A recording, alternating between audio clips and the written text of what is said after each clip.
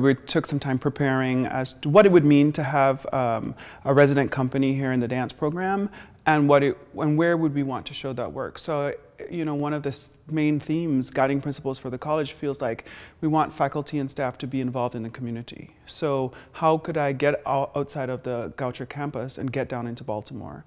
So we're going to be at Baltimore Theatre Project, and we're presenting a show. When we see what we're doing with Ashani Dances and these young people from Goucher being involved, we see a very high standard. The dancers and the crew work is no less than what is the professional standard out inside the field. So that's kind of an exciting way to showcase the program and really go deeper into what a relationship means when a college or a dance program is housing a professional company.